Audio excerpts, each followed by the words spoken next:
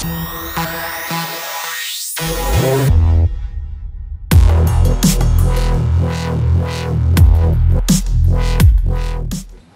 you for that.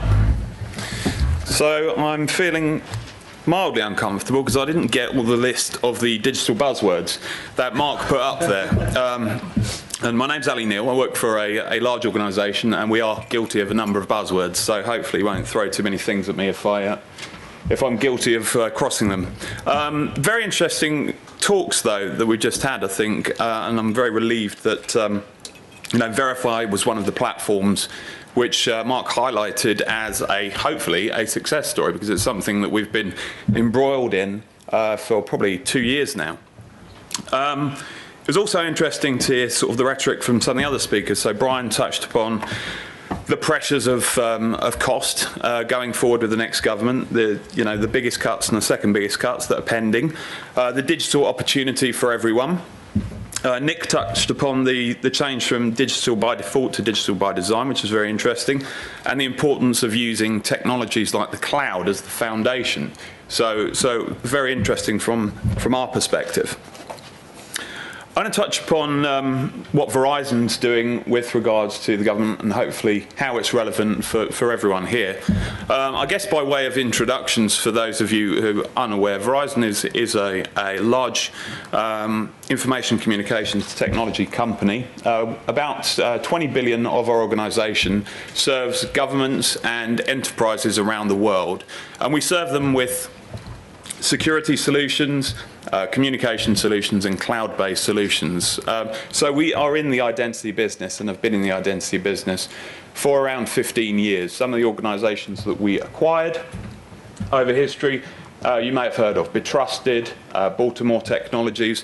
These are organisations that we've built up identity practices over many years, and so we're responsible for working with enterprise and government, and we currently manage 125 million identities around the world, with the likes of with countries like Belgium, Malaysia, Hong Kong, and soon to be the UK, and also the US. So we do a lot in this space, and we have a lot of conversations. I guess to echo the points here, it is all about the revolutionary rhetoric that Marx talks to. There is an imperative which is cost saving, and there's a huge opportunity in terms of the digital opportunity. None of it the opportunity hasn't even been tapped into, has been tapped into, but there is so much more that can be done. And we know that from the engagements that we're having with local government and with enterprise. So the need for change is one that is a responsibility for absolutely everyone here.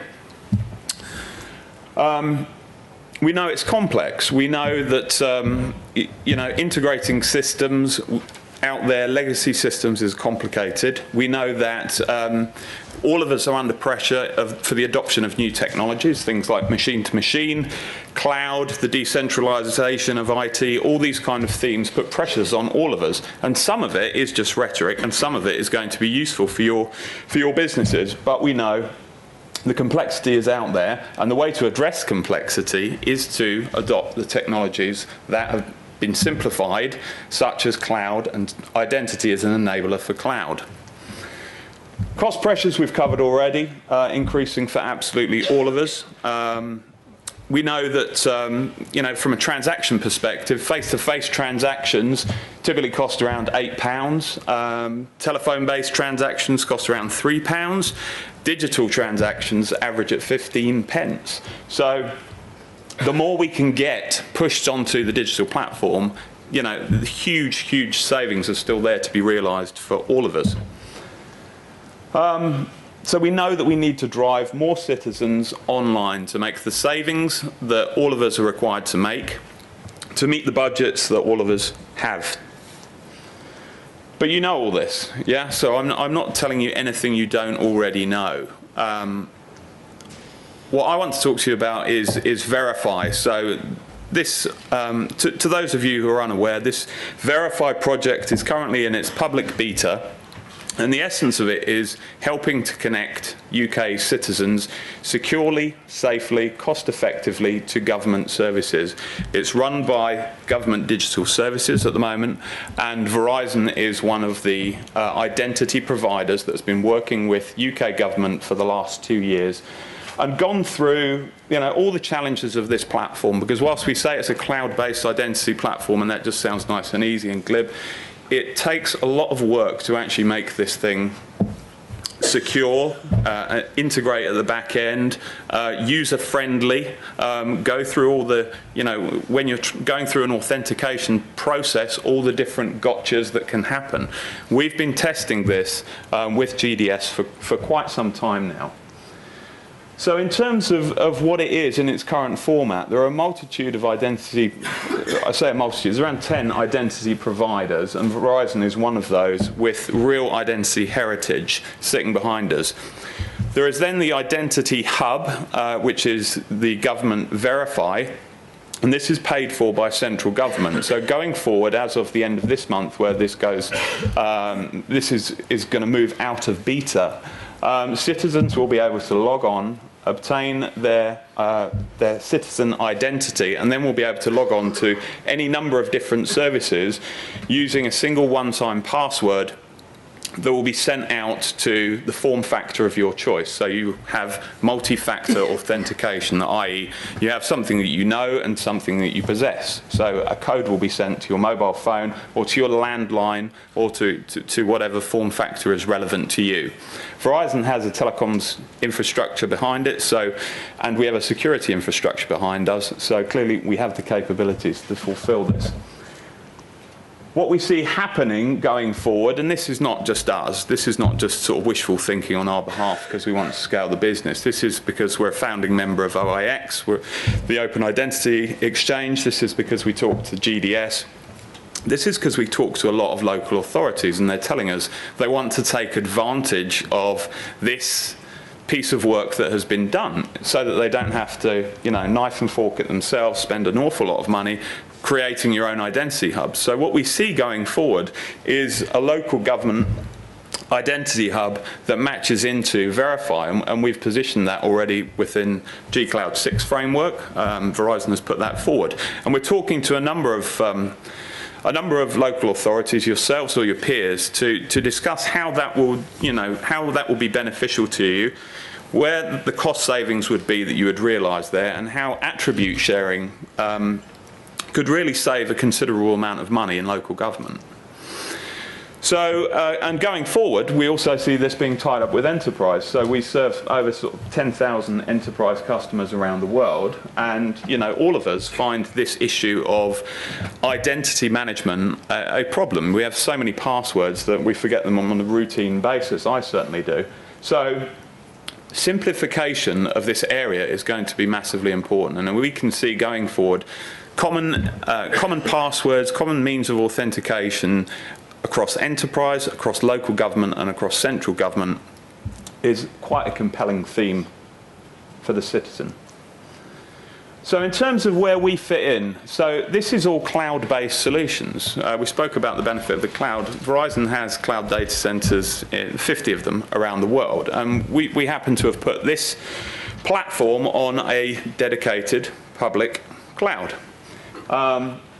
It's got all those certifications up the top that all of you will be acutely aware of, and we maintain this. So it also takes away from you some levels of that compliancy headache, because we have to maintain our identity platform, our identity as a service platform, to these standards anyway, meaning some of the pain is taken away from you in this particular area. We host this service out of Amsterdam.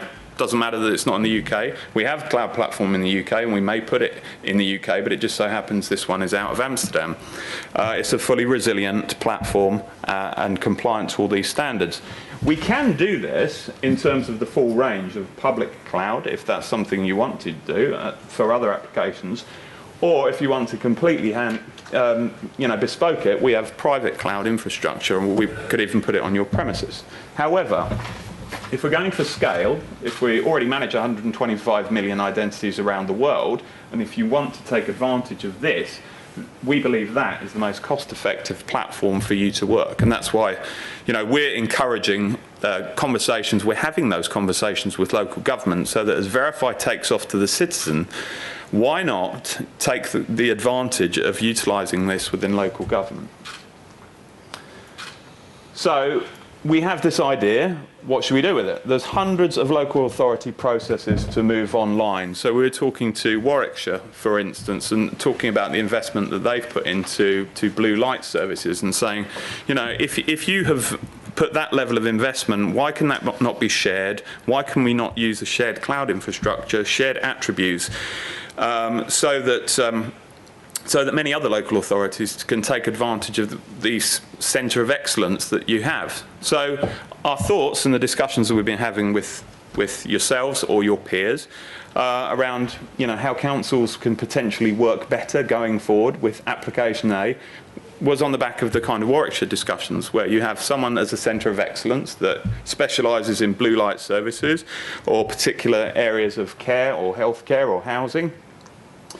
And the councils can take advantage through utilisation of something like Socitm as a fulcrum to have centre of excellences using a shared cloud-based identity infrastructure, using shared attributes that can really significantly reduce cost, make it much more convenient to try and push people onto the use of your digital platforms, and do it in a safe and secure manner. Because the most important thing here is really ease of use, safety and cost. That's the key thing here. It's not going into where we've previously been before, which is how clever and sophisticated the security of the identity and access management is. It's about convenience, cost, and doing this kind of thing, the sharing of information.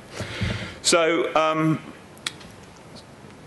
I hope that's been useful for you. We have a breakout session later, so I'd really like for some of you to come along and talk to some of our experts around cloud and identity, how this can be relevant to you, because we can certainly see, in terms of everything that has been spoke about from previous speakers, this will align to the agendas that we believe you all have. Cost saving, simplification. So that's it from me. Thank you very much.